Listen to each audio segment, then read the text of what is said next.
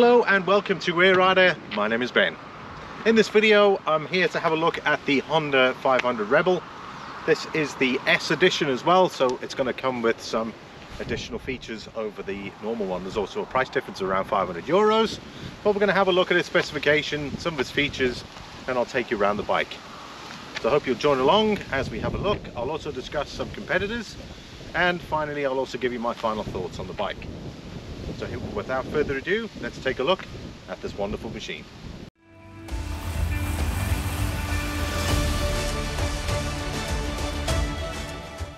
Right, as usual, starting on the front with the bobber styled motorcycle here. So we've got big tyres on the front.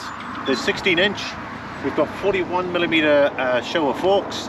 These are nitrogen filled as well, which is quite unique. It's not something I come across very often. Braking performance, it's got a single disc and it's on the right hand side. It's a 296mm braking disc, and it's obviously got ABS as well.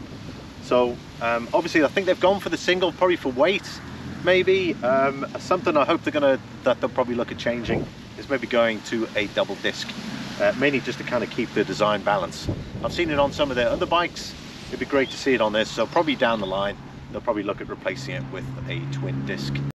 With regards to the rear of the bike, again you've got the 16-inch large tyre at the back, single disc 246mm, and that's a single piston, and then on top of that you have a dual fork suspension system, one on the right and one on the left here. Right, looking at the front here, so we've got our LED headlamp and we've got our two side lights as well, or indicators.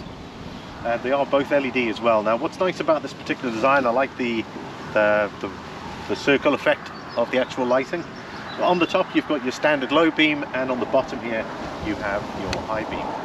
So pretty straightforward. I like the look of it. It's presented well on the bike as well, and it suits this cowl so nicely. Looking at the rear here, we've got the single tail light assembly, and of course you've got your LED blinkers there, left and right. Right, so let's get into the engine here. 471cc. It's a parallel twin motor, liquid cooled, double overhead cam. Develops 34 kilowatts, which is around just over 45 brake horsepower. RPM I'll put on screen for you. Newton meters around just over 43 Newton meters, and that's mated with a 6-speed transmission assisted slipper clutch. So decent performance for this sort of size bike that you're going to get out of the engine. Fuel efficiency, well, first of all, the fuel tank is 11.2 litres capacity, and you're looking at about 27 kilometers per litre. I'll put the litre per 100 on screen for you for those that need it there. So a decent performing power plant that they've added to this bike. It is from the Scrambler as well, so like I said, be sure to check that video at the end of the screen. But I think overall I think they've done well, and you've got that decent fuel efficiency as well. Two more technical details for you. Curb weight is 191 kilograms, and then the ground clearance on it's 125mm, so obviously fairly low. Standard specification on the S edition. First of all, over the standard one is the headlight cowl, and you'll also get the upper fork covers. There's also gaiters included in that as well, and of course you've got the diamond stitched seat. Also, you get different color wheels in relation to the S edition over the standard model. Another feature I just want to point out on the bike is this shotgun styled 120mm exhaust pipe here. We'll get it started in a sec. I like the style of it. It's done in this fantastic matte black finish with this sort of chrome tip.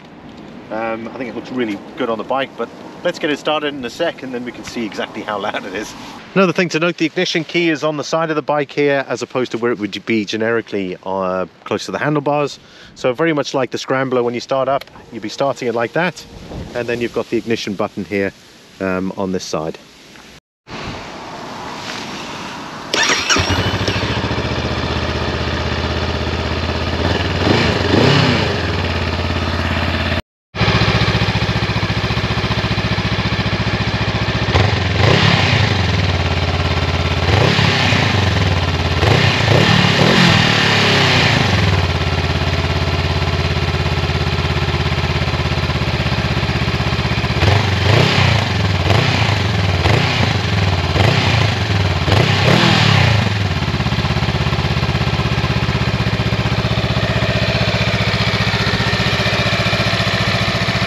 Let's have a look at the handlebar setup on the 500 Rebel here. First of all, I'm going to put the ignition on. Alright, we've got lighting on this side here, hooter, and then we've also got indicator switches on this side. Cutoff switch, hazards, and of course we have engine start on this side. Other than that, pretty straightforward. They've kept their design very simple. That's what they've gone for in the bike. And I can see it here. I love the round mirrors as well. Very nice. Right, let's have a look at the instrument cluster. They've kept the design very simple. No Bluetooth connection, no media player, nothing like that. So very straightforward. Warning lights on the bottom here, what gear you're currently in. You've got a digital speedo, again what gear you're in there as well. We've got fuel gauge on the top and your fuel consumption, time at the top, and then of course your average fuel consumption, which will appear around here. Well, we're going to look at seat height. Seat height on the Rebel is 690 millimeters, so really low. There shouldn't be any issues in relation to getting off and on the bike. My bike, for instance, is 890 millimeters, so quite substantially higher, so I don't foresee any issues. So, but I'll demonstrate for you. I'm a 5'11" to give you an idea in regards to my height. Right, getting on the Rebel. No issues at all.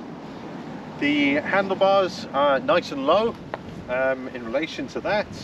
The seat feels fairly comfortable, fairly nicely padded actually, which is great. Obviously this is the diamond styled seat. That's on the S edition. But other than that, I think it's fairly easy maneuvering it. So if you have to move the bike, it's relatively easy. You can see where your knees are here. I'll put them on the foot peg so you can get a good idea where they are here.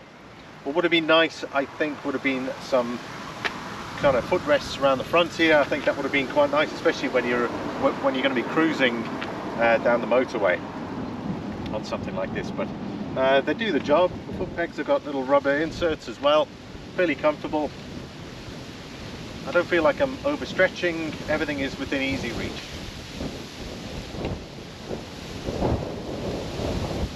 Nice. In relation to the updates for 2024, there are no technical changes for the bike. So that means engine specification, suspension, brakes, everything is identical to the 2023. The only difference is the colors that are available. So here are the 2024 colors. The 2024 color changes are matte laurel green metallic. We'll also be joined by seal silver metallic. And the current matte gunpowder black metallic is going to remain. The S edition, the paint will change to a pearl shining black. Right, let's look at pricing. The CMX 500, or Honda Rebel as we call it, starts at 8,499. Now that's 8,499 euros. And if you go for the S edition, it'll add 500 euros to that. So you're looking at 8,999. So those prices are for Ireland, so just a note on that. If you're an international viewer, make sure you check out your local Honda dealer in the country that you're currently in for specification and pricing. We're going to move on to competitors. Here are two competitors you should consider when looking at the Rebel 500. Our first competitor is the Kawasaki Vulcan S. It's a 649cc, developing about 61 horsepower, slightly more than the Honda. Good modern urban styling, decent long range fuel tank, good comfort, brakes pretty much on par with the Honda, and it has a fairly easy to read instrumentation. Expect high levels of comfort and decent performance. Pricing though is 10,950 euros in Ireland, so a little bit more expensive than the Honda. Our second competitor is the Royal Enfield Super Meteor 650. This particular model has been going for decades, literally. Decent engine performance, 648cc, developing 47 horsepower. Strong torque, though, at 52.3. Expect excellent levels of comfort and that retro styling that you'd expect from that bike. Instrumentation is fairly decent, and they've integrated some modern technologies like LED lights, ABS. Pricing, on the other hand, anywhere from 9,400 depending on the color, all the way up to 10,000. So quite a significant price difference over the Honda. Right, we're going to look at my final thoughts on the CMX 500 or the Honda Rebel. First of all, the power plant. It's been used by Honda a lot. It's a very good power plant, offers you decent performance. It's got a decent level of torque as well, mated with that 6-speed transmission. I'd say that's a very nice point to mention on the bike. I love the design. It's retro styling. You know, Honda describe it as simple and raw. That's effectively what they've done here. Everything, even from the exhaust, where you've got that matte black exhaust system. I just love the styling on it. I'd say go for the S edition, mainly because I just like the headlight cowl. I've seen it, you generally see it on that sort of bobber styled motorcycle. Also, they've gone for that diamond seat as well. Very, very nice. And it's brown as well. Kind of stands off a bit, even if you've got that different color motorcycle. The suspension setup, I don't think you'll have an issue with. Again, Honda quality, the build qualities on these bikes are just fantastic, you know, and you can see it here, but the way they've put the bike together, and they've kept the paintwork to an absolute minimal, and again, that is part of the design. Another thing, Honda's warranty, and again, the pricing for the bike. You know, there are numerous Honda dealers currently in Ireland, and even if you're international, you'll find a Honda dealer pretty much anywhere. So their dealer network is exceptionally strong, and that's something I'd say is probably a good 5 stars. And even for pricing, if you're looking for that sort of bobber styled motorcycle for A499, if you go for the normal one, it's exceptionally good value. And of course, you've got that A2 license compatible as well. So if you're just getting into motorcycling, you're not sure which bike, and then you're on the sidelines and you think, I like the look of a cruiser, this could be the bike for you. Special thanks to Tig and his team here at Moran's Bike Shop. If you're in the market for a Honda, be sure to contact them. I'll leave their details in the description. They're also for Honda servicing. If you're currently in Ireland, near the town of Drumshanbo and County Leitrim, consider them for any servicing options, and they service some of the bikes as well, so be sure to contact them. That's it for this video. Thank you so much for watching. I hope I've provided you with enough information. If there's anything I've missed, be sure to check out the description for more information.